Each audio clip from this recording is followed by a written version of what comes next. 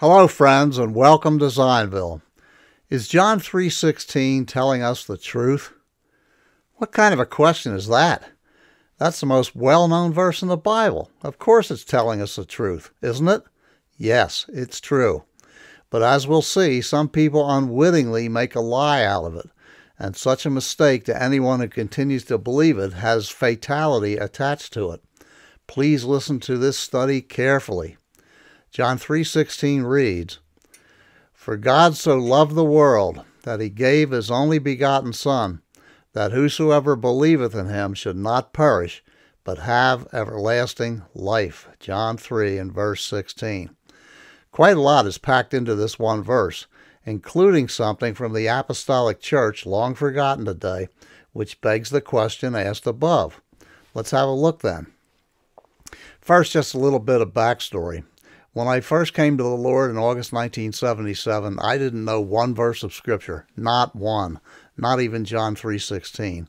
Anything I learned previously, especially from the nuns of my Catholic childhood, was long forgotten, or at least those things weren't part of my conscious thoughts, so darkened as they were at the time when I was practicing only evil continually, as in the days of Noah, Genesis 6:5.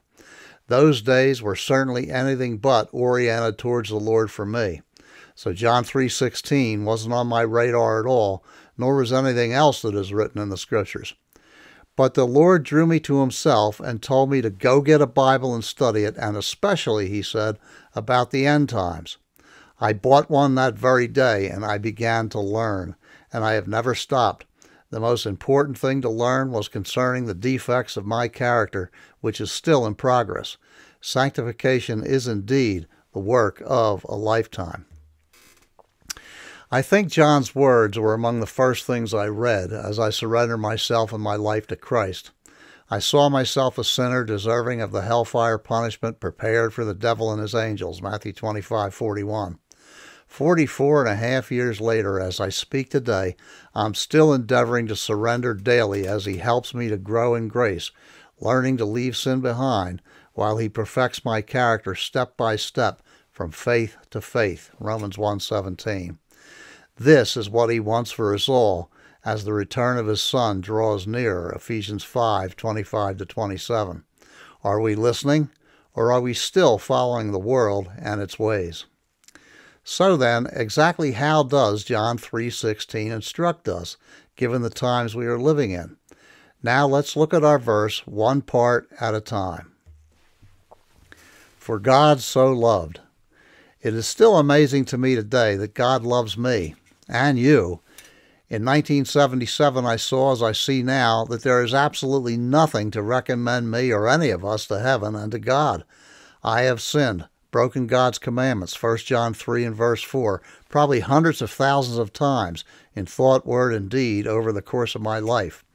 And since the wages of sin is death, Romans 6:23, there is therefore nothing to recommend me to heaven. I only deserve death, eternal death.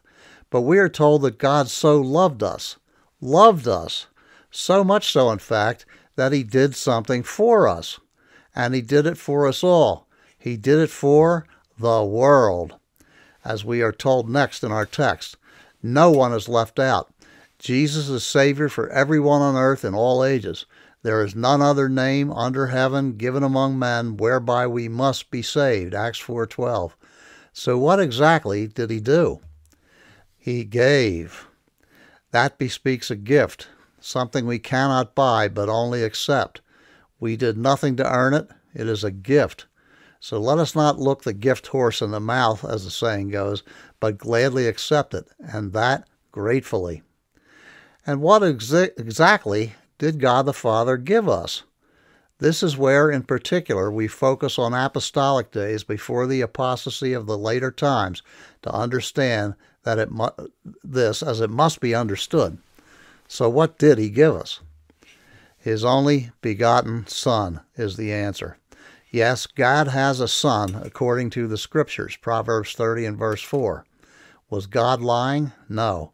Was he merely accommodating himself to us lower creatures by speaking in terms of a father-son relationship, something we could understand as most churches have it now? No. Or is there a reality here that is missed? Yes. Indeed, what was meant and understood in apostolic times is very rare today due to false doctrine that has changed the meaning of John 3:16. This is why people today make a lie out of the verse and don't even realize it. It comes from where they have been taught, from what they have been taught all their lives, and they see no contradiction. You see, back in Bible times, people took the Bible at face value. They took it as it reads. The common people heard him gladly, we're told. The humble shepherds at his earthly birth, the mothers in Israel during his ministry, and so on. That was just natural and normal. That is how you read historical accounts. So when the Bible asked about the name of God's Son in Proverbs 30, verse 4, the first thing that question told them was that he had a son, and they didn't question that. Who hath ascended up into heaven, or descended? Who hath gathered the wind in his fists? Who hath bound the waters in a garment? Who hath established all the ends of the earth? What is his name, and what is his son's name, if thou canst tell? Proverbs 30 and verse 4. And that is because the horde of Christian theologians hadn't come along yet with their theological debating and their political motivations under the aegis of the haughty pontiffs. They had some precursors in Judaism, but nothing like what it became in the Christian era. Proverbs is very clear. What is his son's name? So, God was not lying. No lie is of the truth, remember, 1 John 2:21. And in fact, it was Jesus himself, speaking in the grammatical third person in John 3:16, who told us that he was really God's only begotten Son.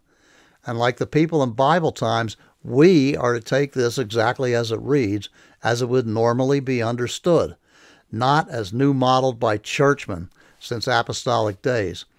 And there is a hoary history of that, both without and within Christianity.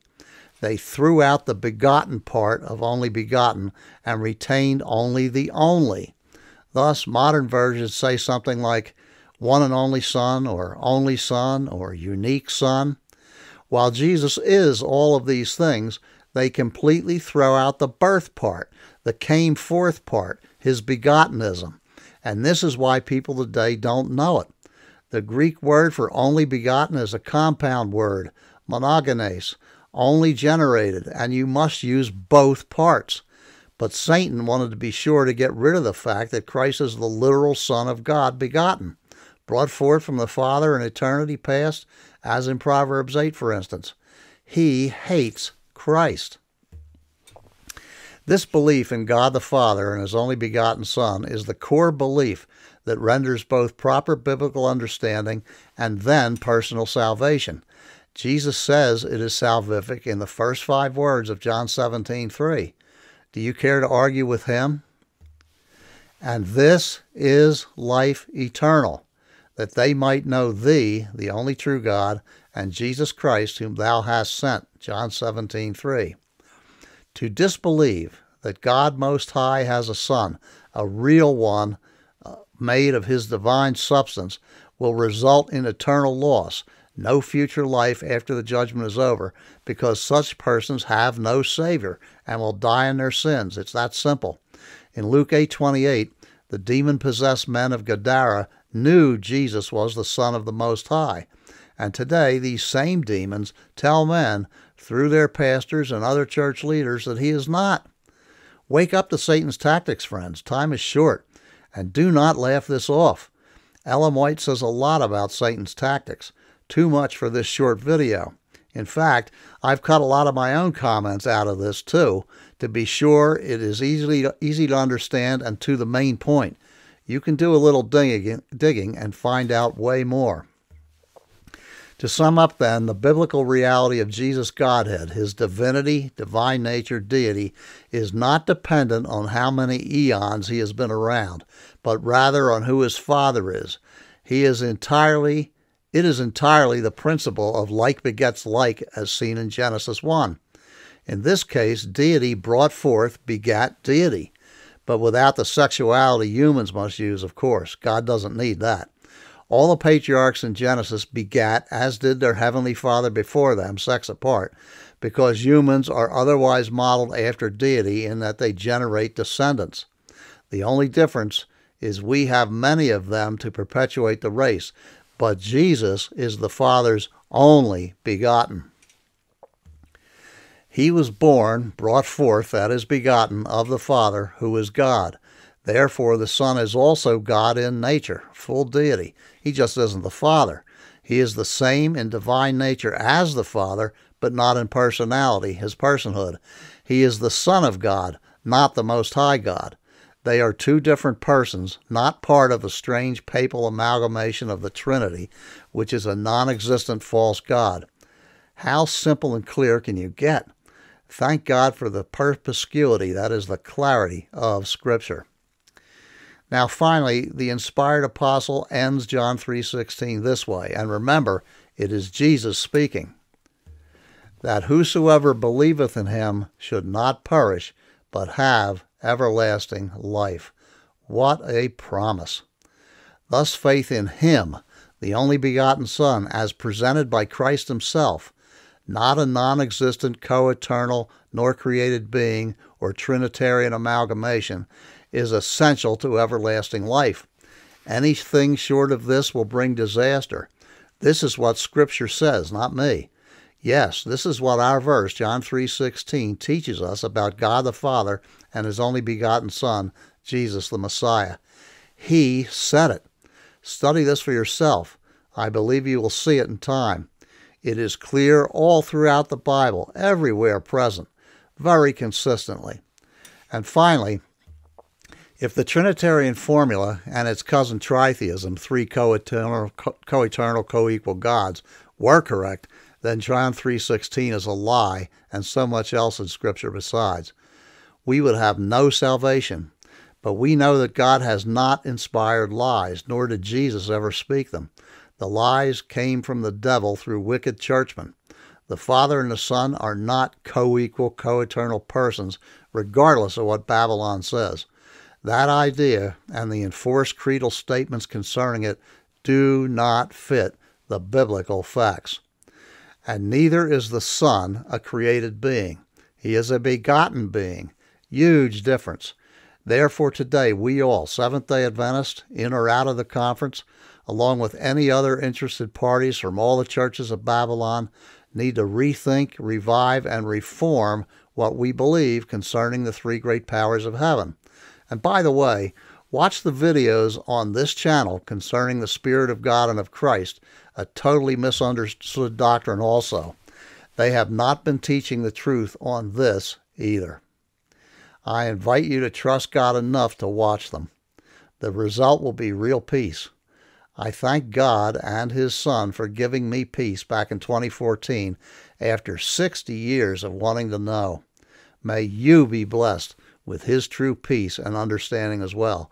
And may we thus all grow in grace and understanding of the one true God and his Son at this crucial point in history as we ready ourselves for the Lord's soon coming, with the help of the Spirit of Christ. Maranatha.